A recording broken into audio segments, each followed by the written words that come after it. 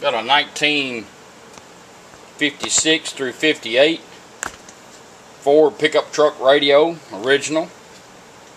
This one's for a restoration shop. They have put in vintage air, and this radio normally is about 7 inches deep. What we've done is, since the vintage air is going to lay right in here, we've had to take everything and run it off to the side. Glove box is right in here.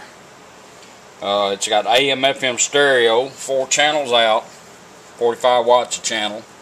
It has one pre-out on it for a sub if you want to add that. The antenna's been relocated down here and has auxiliary in. It's a neat little radio, still doing a little work on it. Got an operating LED right there and a stereo LED.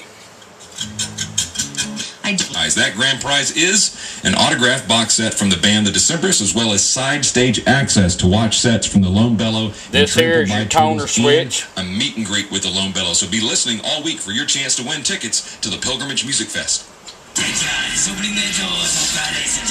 If you won't go to AM, you just turn it off and right back on. Takes you to AM radio.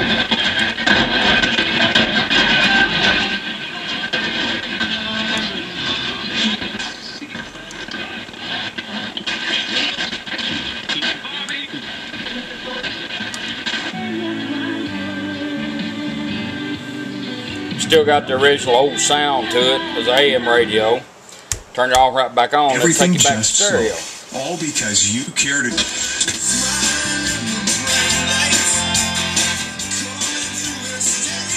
Your auxiliary in comes with this cable here that you can hide, and you get the extension that goes with it. Now this one here is just a little bit different. This has got the new Aurora board in it, and what I like about this is you don't have to mess with the radio. You plug it in, turn on your device, whatever it is. If it's already plugged in, that's fine, and it will go straight to it.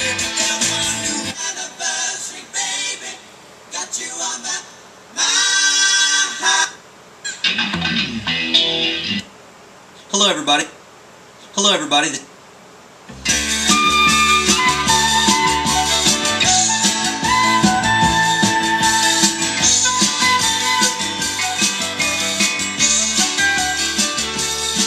Turn your device off, and your radio takes 20 seconds, and it will go back to radio where we left it. That way you don't have to fool with the radio much at all. That's what I like about this one.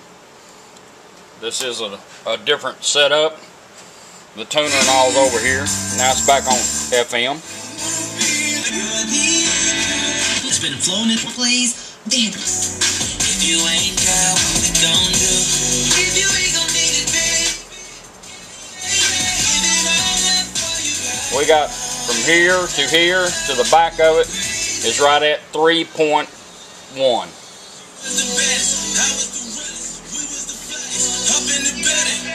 It's about as small as I can make it.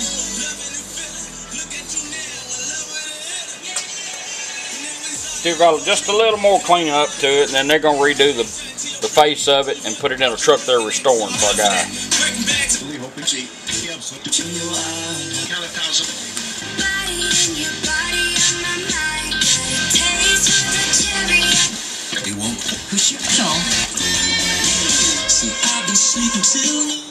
Anyhow, that's how your little truck radio works.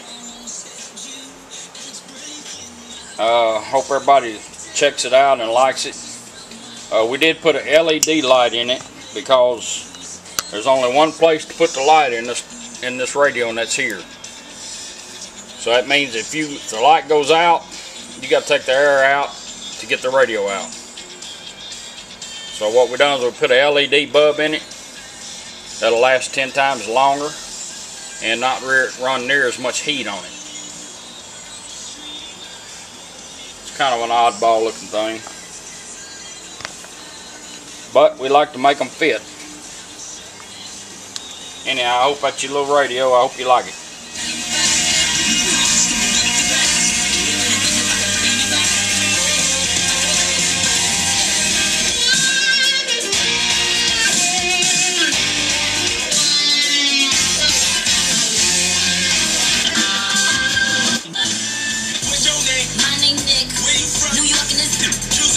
lights. 57 and 101715 number.